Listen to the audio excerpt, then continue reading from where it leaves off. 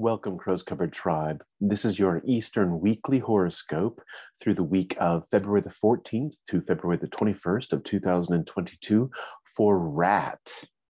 Rats are those born in the years 1948, 1960, 1972, 1984, 1996, 2008.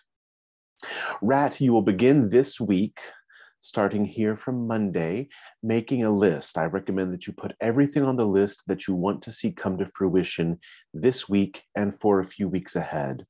I want you to start really thinking about how in control of your fate you are. Nothing happens in your life without you doing it. And this is really apparent right now. Put all of your dreams into action by properly listing out what you want and visualizing it coming into being. I want you to read this list every day, Monday, Tuesday, Wednesday, Thursday, Friday, Saturday, and Sunday.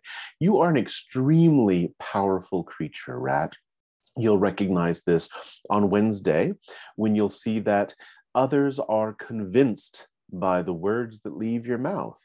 You have an extra special magnetism. Don't waste it.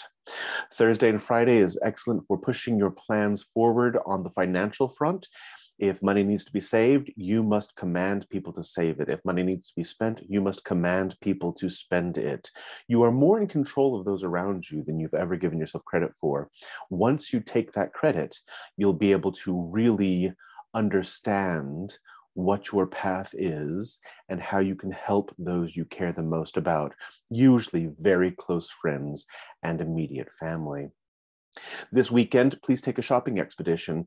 You need some retail therapy.